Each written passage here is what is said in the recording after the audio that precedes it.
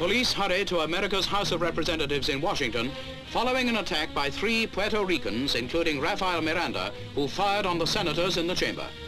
Fellow gunman Andres Cordero and the woman member of the trio Lolita Lebron are hustled away from the menacing crowd. Firing more than 20 rounds from their Luger automatics, the 3 fanatics seriously wounded 5 senators.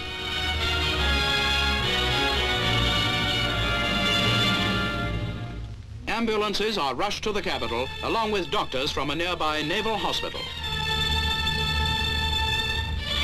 Alvin Bentley, wounded near the heart and in the stomach, is carried out while police push our cameraman aside. Bentley's condition is still reported as critical. Clifford Davis, a Democrat leader, was wounded in the right leg. In the excitement, a doorkeeper, William Belcher, suffered a heart attack. Republican Ben Jenson received several severe wounds in the back. Many other congressmen escaped death by inches in the chamber. And Representative Halleck shows where a bullet ripped into his desk.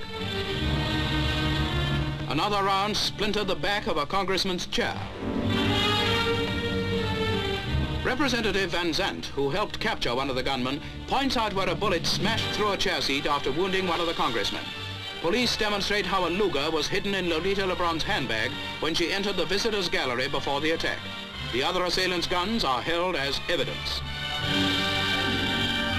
At police headquarters, reporters learn that a 4th member of the team, Irving Flores, has been arrested. Another Puerto Rican has since been accused of threatening to kill President Eisenhower. Still defiant and still unrepentant, Mrs. Lebron and her partners made the attack to draw attention to Puerto Rico's demands for complete independence. Now all 3 assailants are awaiting trial for attempted murder.